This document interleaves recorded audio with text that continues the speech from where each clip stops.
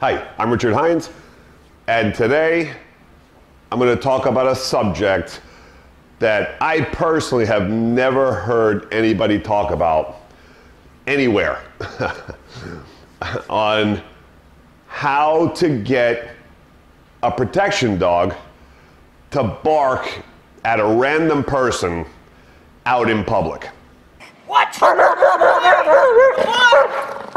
on! If you were to ask in public at a strange person, just somebody randomly, without the person showing a real threat, right, that the dog was alerted to, if you were to just go, watch, and point to random person standing there, most dogs are going to go, what?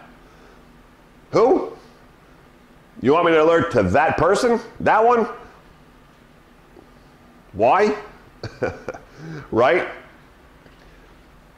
They don't understand that game when the person is not in any equipment, right? The person's not moving suspiciously as we do in training. What? The area that the dogs are trained in is usually at home, in a training facility, right? A training field somewhere that the dog knows all the time that when they get to that location, it's party time. They know exactly what's going to happen, how the game is played, and they're already starting to get hyped up and alerting before they even get into the territory, knowing that the game of barking and getting a toy or barking and getting a bite is all going to happen at those locations, right? And this is normal, right? Because for these types of things, too, to teach, you need designated places to stay away from the public, right? So that's normal. So if you were doing this at your house, the dog is learning that behavior and that the game is on when a certain person comes to do this with the dog, right? Any equipment being used, you know, to do the exercise with the dog knows person and equipment and territory, okay? Always being done in the same location. So, we get a sticky problem, right? Person, helper, equipment, movements, and location. And normally, all of it is in one location, okay? And usually one person that's doing the work with the dog. So, we get a little bit of a problem now that the dog randomly, if you're in public, outside of your training area, and it's not the person that's usually the dog is alerting at in training or putting on the equipment, the dog is completely confused, right? Which is normal because the dog has only had that reference in location, person, equipment, movement, whatever, okay? So now we get stuck. So a person who's been having a dog that alerts well in the facility or wherever they've been doing the training. Girl. Watch. Girl. Good. Watch. Good girl. Watch. Good.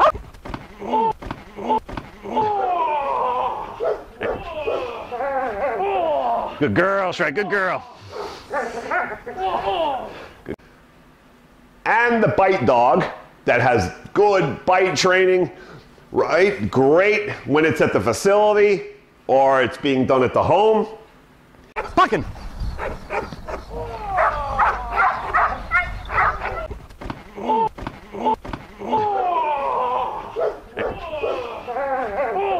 Good girl, Shrek. Good girl. Puckin. Good girl.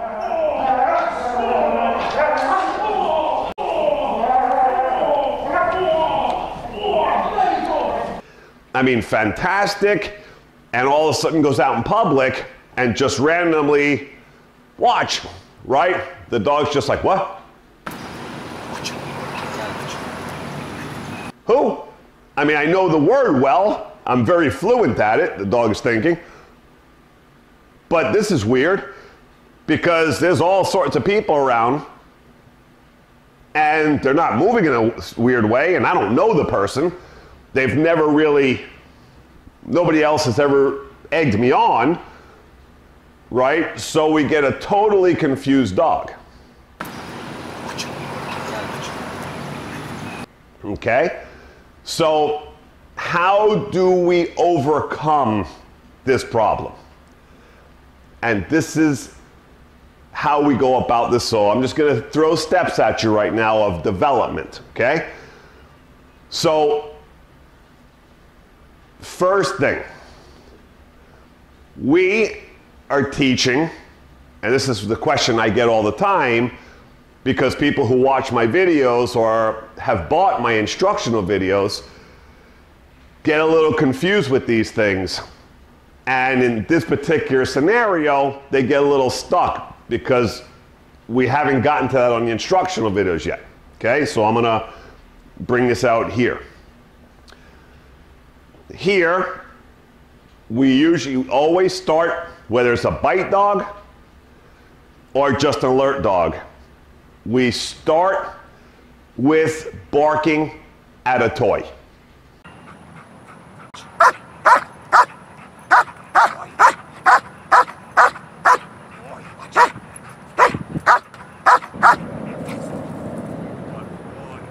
Luch.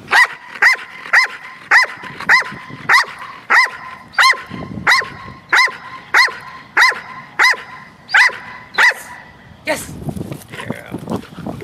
Okay, so they're both dogs. We taught them how to bark on cue at the ball, right? Which could be anything that anybody's dog loves. Instead of a ball, it could be anything else. But this is how we start the game of alerting and protection. Go hand in hand in this particular beginning stage. Okay? So we're teaching the dog to alert on command at an object first, not people. Okay? And then when we have a dog alerting on cue, watch, and the dog rah, rah, rah, right? So a protection dog, a person protection dog, that goes through bite development. After we get that talking to toy, we transfer it talking to people in equipment, suit. So you're gonna do watch?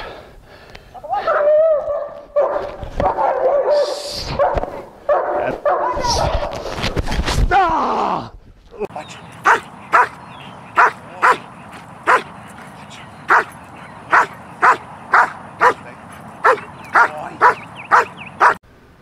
Now from there, we have to get off the equipment and we go to hidden sleeves, right? So that when we say watch, the dog goes and there's no equipment. Here in the scenario, What? Rocco has no idea, right, about hidden stuff. It's the first time right now you're gonna see we've ever done it. So when the owner says watch, he rah, rah, rah, even though I have my sweater on, I have something underneath, he has no idea, right? There's no difference in the look anymore, right?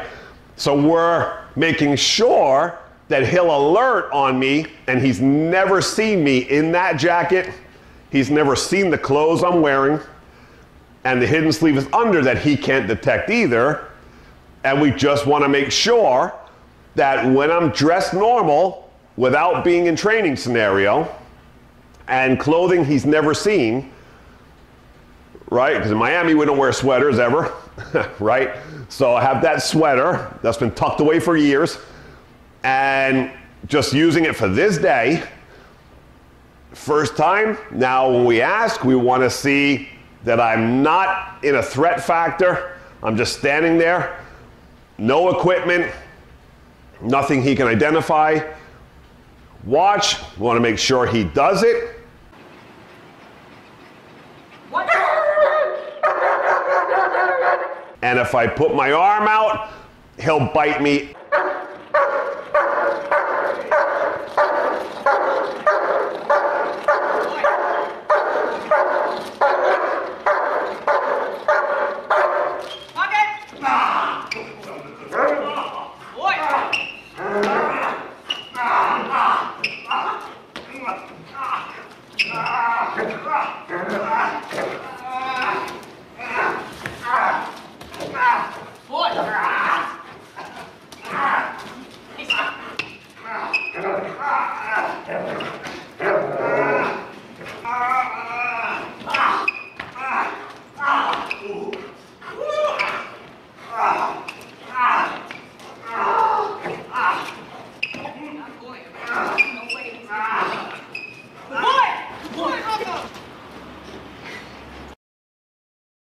And as if I had a sleeve on that he was developed with or the suit jacket, okay?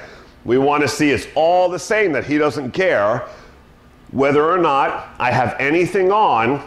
When we tell him to watch, I want to see him talk to me, even though it's a different scenario and he's never seen this plain look and no threat factor, me just stand there and there's nothing egging him into aggression. Okay? And by the way, me and Rocco outside of the scenarios we do in protection, he loves me, right? So I can come over, I pet him, no equipment on, after session. Rocco, come here. Good boy. Good boy. Good boy. Right before sessions, I can pet him and be around him, no issue. I take photo shoots with him. Right up in here, he'll lick me in the face. So me and him have a very good relationship, but when it's on, right? That's the beautiful thing about Rocco, right? He's the most social dog, and we have a great friendship, but if you turn him on, and even like here, I have no equipment on. He didn't know a training session was coming, nothing. And he barked and alerted at me like he's supposed to, and he did the bite, okay, as well. What?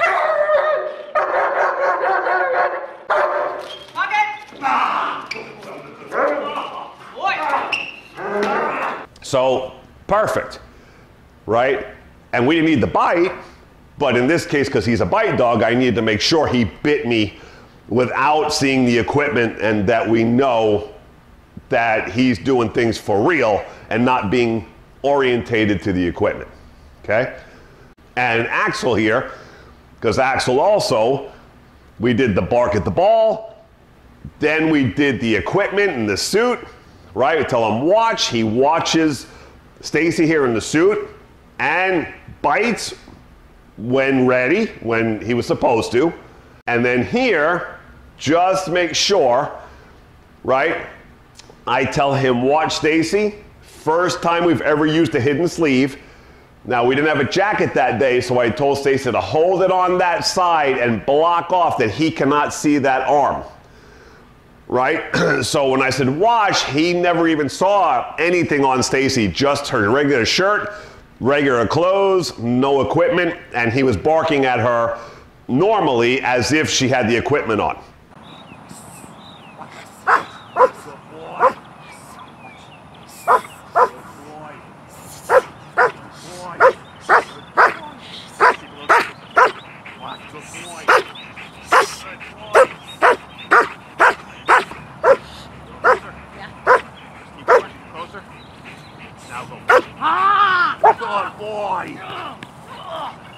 Right? It's perfect. We want to see an immediate barking response, aggressive response towards without the equipment on.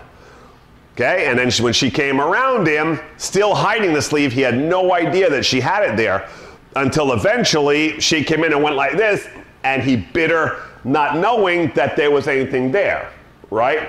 Until he went and grabbed her.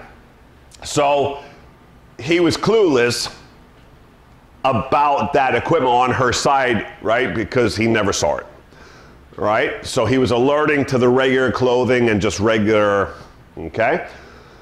So now, how do we get the dogs then to alert out in public or in the streets?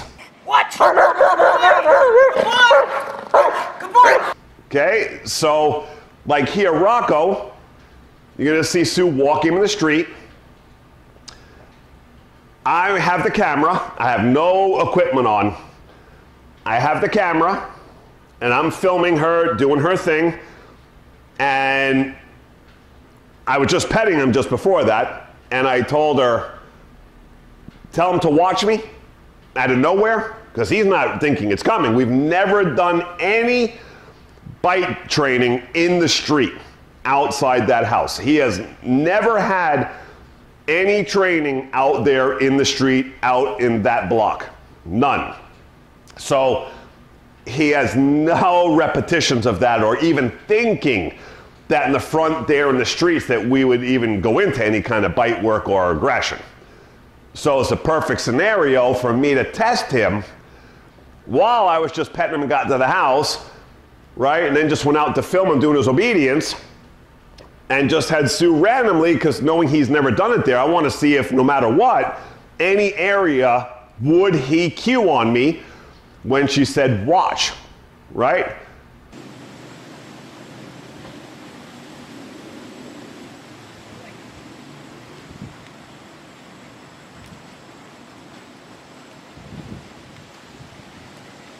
Down. What? That was perfect.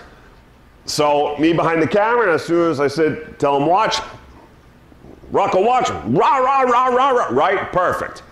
Immediate response in an area he's never done protection, never had any aggression training. I have no equipment on. I was just petting him there as a friendly visit, right? And that's exactly what we want to see. Now, how we cross this over to strange people that the dogs have never seen out in those areas that they've never trained in. Again, confusing dogs and making them just lock up that they don't know what to do. So, I personally have run into many times in my career, so I quit doing it for years now, doing surprise scenarios out in public parks, right, where there's any people, any. Because when I used to do that and go into areas to teach dogs this, anybody that's around would always call the police, right? That we were doing dangerous things, doing bite work in public places, and people weren't even close to us, right? We always make sure it's safe. We, you know, for sure, always safety's first. So we're not even really near anybody when I'm pulling surprises on these dogs, right? And I just had to stop doing it in an aggressive way, because I used to bring hidden suits out and jump out and give the hidden stuff in public and make sure the dog would bite and talk and alert, right? But then I couldn't do it anymore, because every time we would do it out in public, somebody would call the police. And the police would come, kick us out of the park, and then always tell me, no more of that anywhere in Miami, right? You can't do it. That's dangerous stuff. You're teaching aggression. So I had to find another way of being able to at least get the dogs to cue on command to make threatening behavior without having aggression and bite work attached to it. You would be crazy, right? When we do that through toy stuff also, it's rah-rah, right? They look like they want to kill you, right? But those dogs, even though now the things I'm going to show you are not going to be done with a decoy and in bite work, right? To keep the sanity in the public. The bite dog, if you made any threats, right, and you really needed that dog, if they were trained well, like ours, they're gonna take action whether they've ever seen you, not seen you. If the threat is on and you do something crazy, it's gonna go from talking at something to you're gonna get hurt. So we don't worry ever about our trained personal protection dogs. Not having bite development out in the public like that, right? Because first of all, you gotta be crazy to go through that barking threat. You gotta be crazy, right? And if you decide to go through that and ignore it, those dogs, because they are trained already for it, no matter where they are, doesn't matter if they've ever done it there before, they will take action, right? So I never worry about that. So, how do we do it? Okay, without the bite and true aggression. So here, just give you an example. This is Axel, Black Shepherd, that I did the other video clips there with. I have a helper. First, how you start this, I'm gonna have Stacy come out, no equipment, no nothing, just show the ball, right? So you're gonna see there, she just goes like this and shows Axel she has the ball.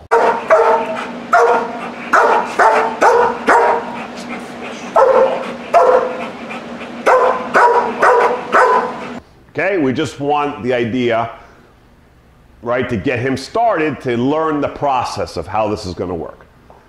So she's showing him, right,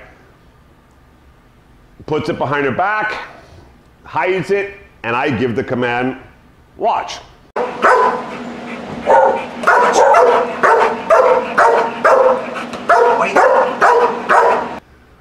Okay, and then he rah, rah, rah, rah, because he knows that she has the ball, his favorite thing in the world. Now it's not in sight though, okay? And this is just how you connect the game to start, right? Because if she just came out and went like this, and we said watch, he's gonna be confused. Never did bite work there, we've never done that. Him and Stacy are tight, they're very good friends, right? So he's gonna be very confused. So, there, he barks at her like you see, and as a reward, the person who's holding the object will throw to the dog from where they are to give the reward at the dog for talking at them.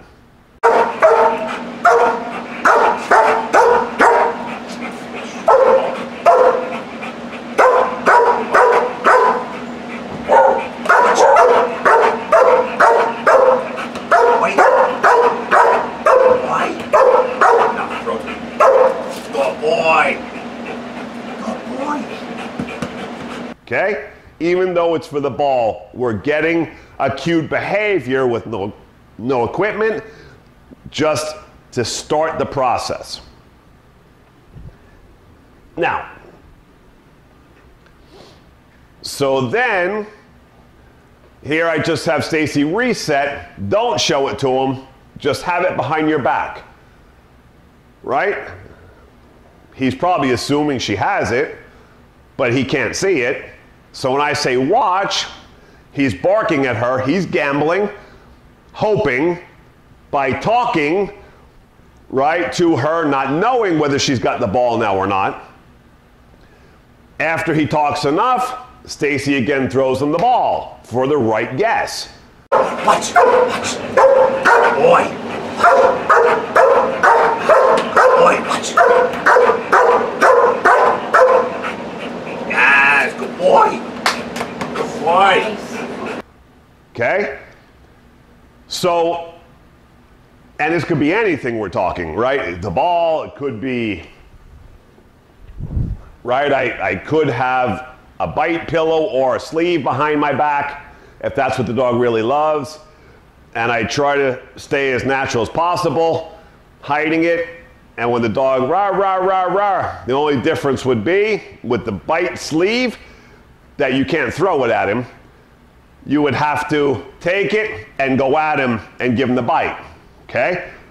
And the reason that we wouldn't let him come here and get the bite is how I've explained on YouTube that I don't usually allow the dogs to come off the body to take the bites like that. I want the dogs to get the bites at the position and learn to hold control, right? And things will come to that, all right?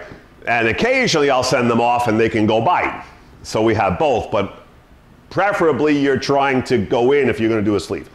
But I would try not to do these things, right, like a sleeve, unless it was absolutely necessary and this was the thing your dog loved the most.